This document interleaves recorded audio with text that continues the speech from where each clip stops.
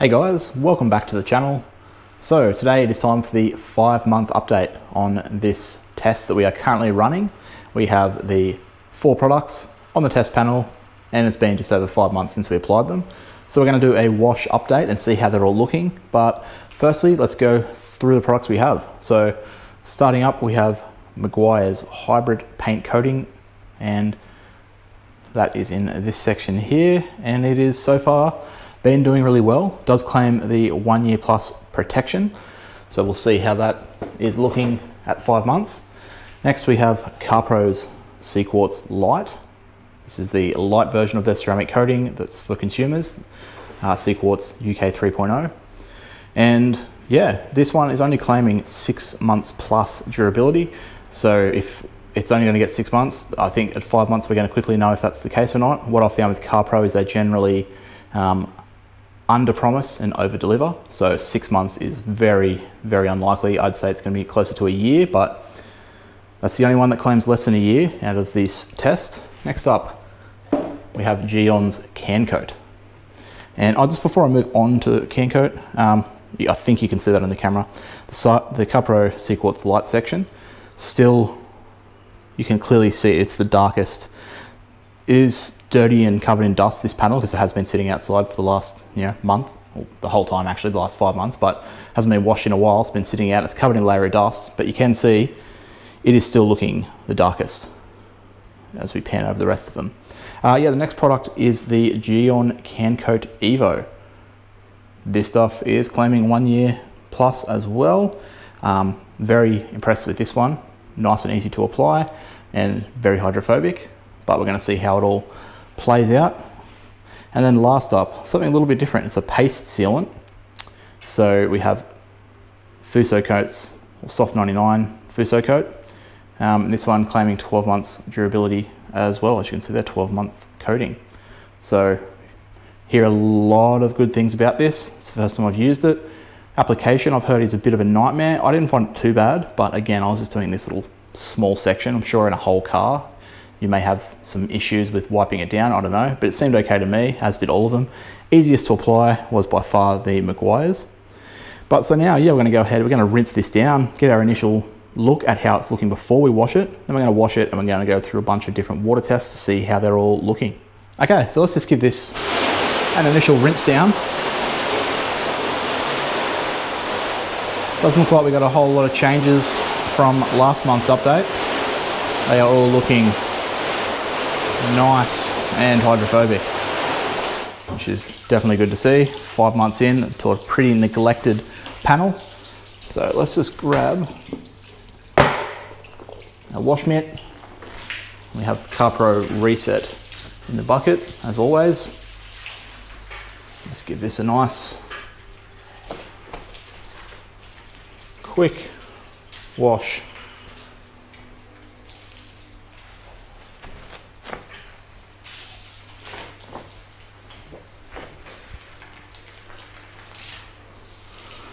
There we go. That's all we need. And we'll rinse that down.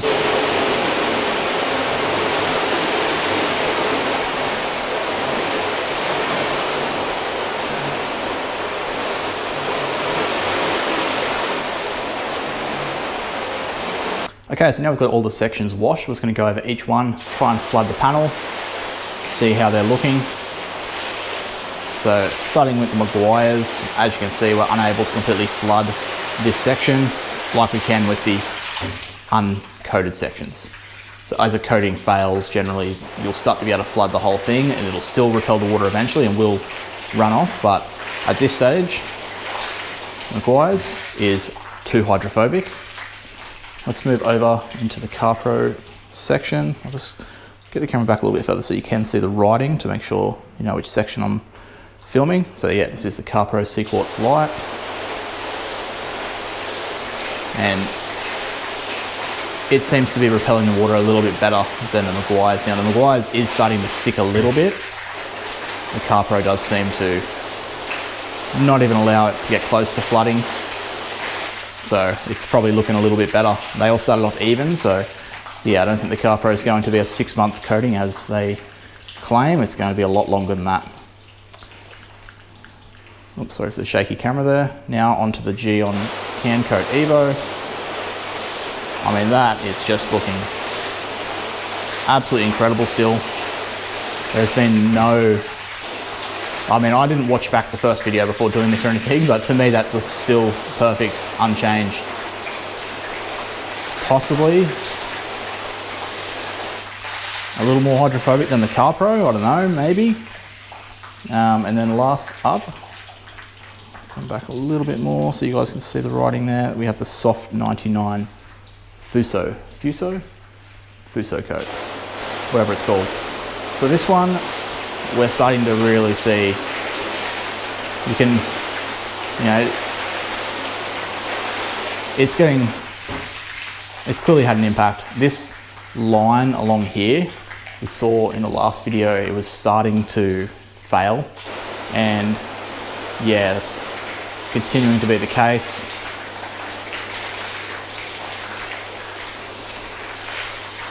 So it's not looking as hydrophobic as the others. That's clearly starting to change a bit. It's a noticeable difference at 5 months for the Fusso coat. One day I'll know how to say that right and just get it. Let's just go over all of them.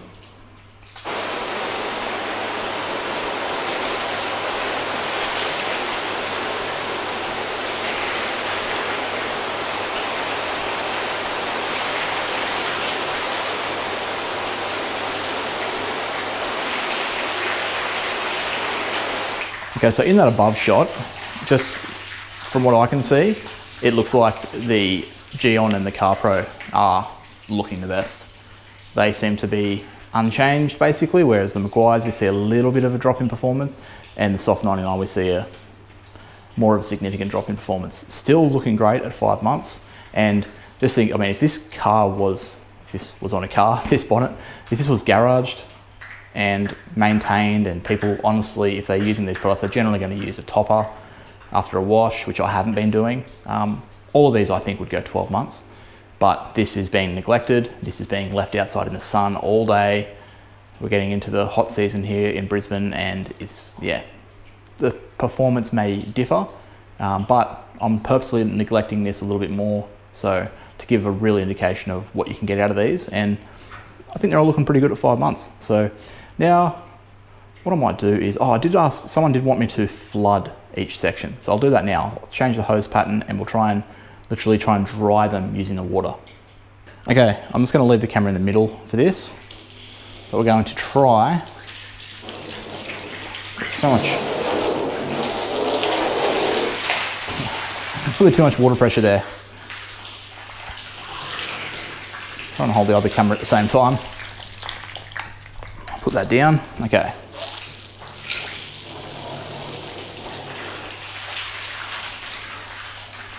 So that's the Soft 99, completely flooded that. And hopefully you can see that in the footage, it dried itself. Now for the Gyeon.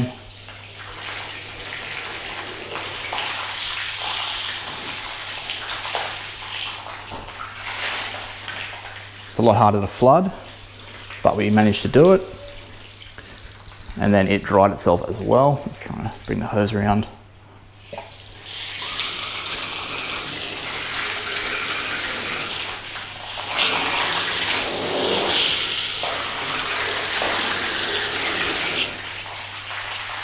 Sorry, there's so much pressure in this hose. It's quite hard. That was the Carpro we just did, and now the Meguiars.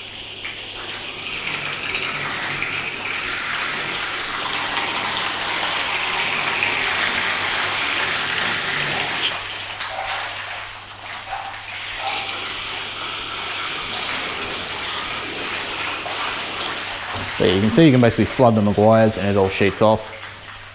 So basically it looks like what I thought. The Carpro and the Gyeon are looking the best. The Meguiars and Soft 99 have dropped a little bit. All right, now I'm going to dry this off completely and we're going to do our beading test. All right, so we've got it nice and dry. Let's just get the hose in the mist function. Just mist over the entire thing.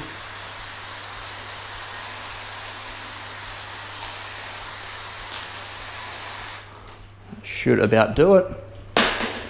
And then we will swap over to the other camera. So, starting off here with the Meguiars section. You still see nice round beads. No real difference there. Still looking good. I mean, they're not as round as they were. I always play around, do I use the light or not?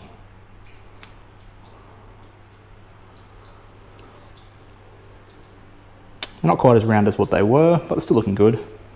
Next is the Carpro's section. So the Carpro looking really good. Just perfect, nice round beads in the Carpro section. Next, the Gyeon.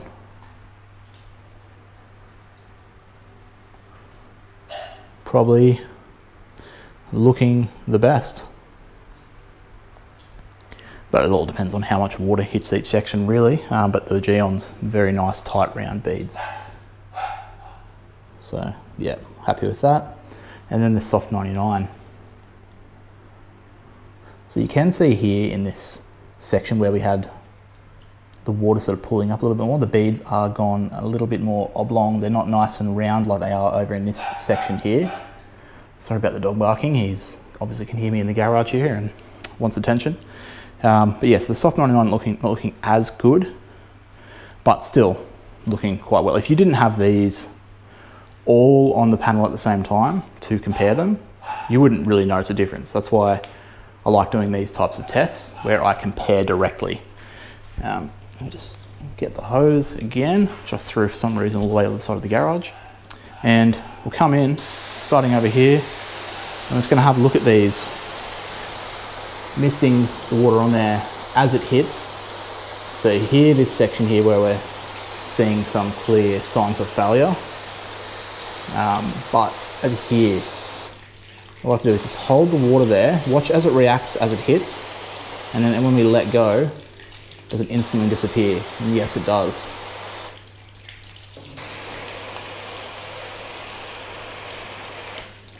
So it's mainly just failing in this section here, but it looks like it's spreading.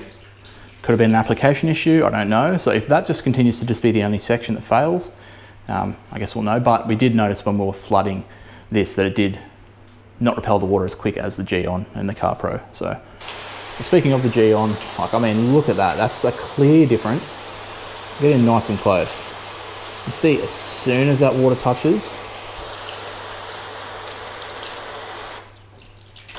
it just instantly turns into beading or just sheets away. There is no sticking at all. It is on there and it is gone.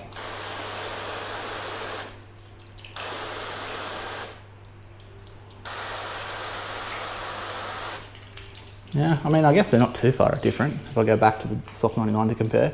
This is going to be the Carpro. As always, let me know what you guys think. I'm just staring at the camera as I'm doing this. You are probably watching on a phone or a TV and you're probably seeing things a little bit better than I am because I'm not actually looking at it in real person while I'm doing this part. Literally just staring at the camera because it's so close, right in front of my face. So, always happy to hear your thoughts. But, I mean, for the Carpro and the Gyeon,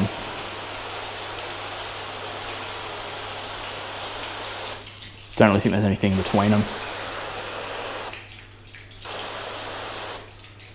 Yeah, they're pretty much dead on, even, I'd say. All the Meguiars now. So yeah, clearly nice and hydrophobic. Water disappears straight away.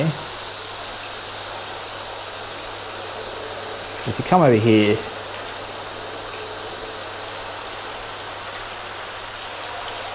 could just be me, but the Meguiars maybe doesn't look quite as hydrophobic as the Carpro, and I'm pretty sure they all started off even. So you can see that in that test there where the Meguiars is losing a little bit of its performance. Just because I know that they all looked pretty much dead on even at the very start. So any change we see here between them means there has been a drop in performance. But again, happy to hear your thoughts. If it's just me, I'm looking too much into it, I don't know.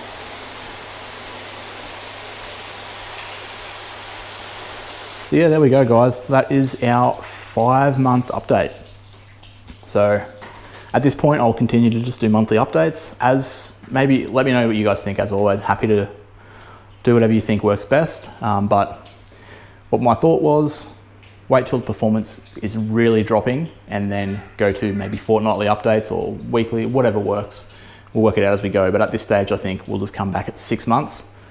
And then also, not sure which video I'll film first. Let's film another video as well. I want to apologize for the lack of videos lately. I've just been super busy. I have just started a new business, as well as working a full-time job and doing 2 YouTube channels. It just became a bit too much, so I had to kind of get a bit lazy and slack out on the YouTube side of things. But now the business that I've started, which is a vending machine business, is now my full-time thing, as well as these YouTube things on the side. So I now don't have to work another job full-time as well. It's actually given me free time to be able to film again. So I'm going to go back to detailing more cars again. So I've had to turn away a lot of cars that people want me to detail. Just haven't been able to do them. Now I'm going to go back to doing that. So I'll be regular cinematic full detail videos. Again, there'll be more tests like this. There'll be more product reviews, and on my other channel, if you're a subscriber over there, same thing, more videos coming on both. So yeah, just want to say thanks for subscribing, being loyal subscribers, commenting, liking, sharing the videos, really do appreciate it. And yeah, let's get back to weekly uploads and taking video suggestions. Anything you want to see me anything you guys want to see me test or compare, I'm always happy to hear those. So yeah, as always, thanks for watching, and I'll see you in the next video.